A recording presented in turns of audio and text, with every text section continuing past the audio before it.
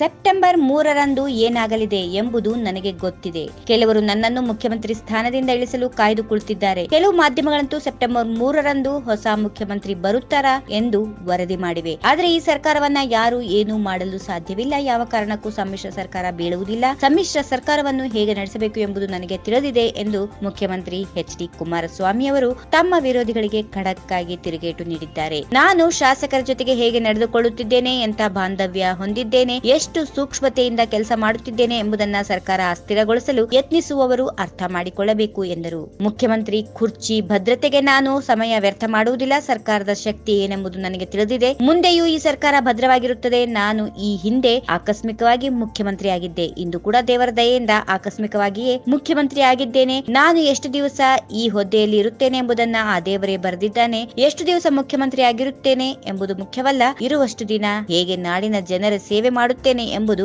ಮುಖ್ಯ ಎಂದು ಕುಮಾರಸ್ವಾಮಿ ಅವರು ಹೇಳಿದರು. ಶೀಘ್ರದಲ್ಲಿಯೇ ಈ ಸರ್ಕಾರ ಬೀಳುತ್ತದೆ. ಸೆಪ್ಟೆಂಬರ್ 3ರಂದು ಹೊಸ ಮುಖ್ಯಮಂತ್ರಿ ಬರುತ್ತಾರೆ ಎಂದು ಕೆಲವು ಮಾಧ್ಯಮಗಳಲ್ಲಿ ಸುದ್ದಿ ನೋಡಿದ್ದೇನೆ. ಮಾಧ್ಯಮಗಳು ಹಳದಿ ಕಣ್ಣಿನಲ್ಲಿ ನೋಡುವುದನ್ನ ಬಿಟ್ಟು ಸರ್ಕಾರದ ಉತ್ತಮ ಕೆಲಸಗಳನ್ನ ಪ್ರೋತ್ಸಾಹ ನೀಡಬೇಕು.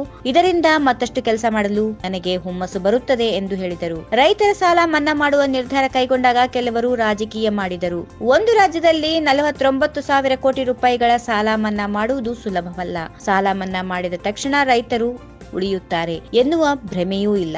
ಕಳೆದ 3 ವರ್ಷಗಳಿಂದ ಸತತ ಬರದಿಂದ ರೈತರು ಸಂಕಷ್ಟದಲ್ಲಿದ್ದಾರೆ. ಹಾಗಾಗಿ ಅವರ ಕೊಂಚ ನೆರವು ಉದ್ದೇಶದಿಂದ ಸಾಲ ಮನ್ನಾ ಮಾಡಿದ್ದೇನೆ. ಇದರಿಂದ ರಾಜ್ಯದ ಆರ್ಥಿಕ ಪರಿಸ್ಥಿತಿಯ ಅಧೋಗತಿ ಹೋಗುವುದಿಲ್ಲ. ಆರ್ಥಿಕ ಶಿಸ್ತು ಕಾಪಾಡುವುದರ ಜೊತೆಗೆ ಅಭಿವೃದ್ಧಿ ಕಾರ್ಯಕ್ರಮಗಳ ಅನುಷ್ಠಾನಗೊಳಿಸಲು ನಾಡನ್ನು ಹೊಸ ದಿಕ್ಕಿನತ್ತ ಕೊಂಡೊಯ್ಯುತ್ತೇನೆ ಎಂದು HD ಕುಮಾರಸ್ವಾಮಿ ಅವರು ಹೇಳಿದರು.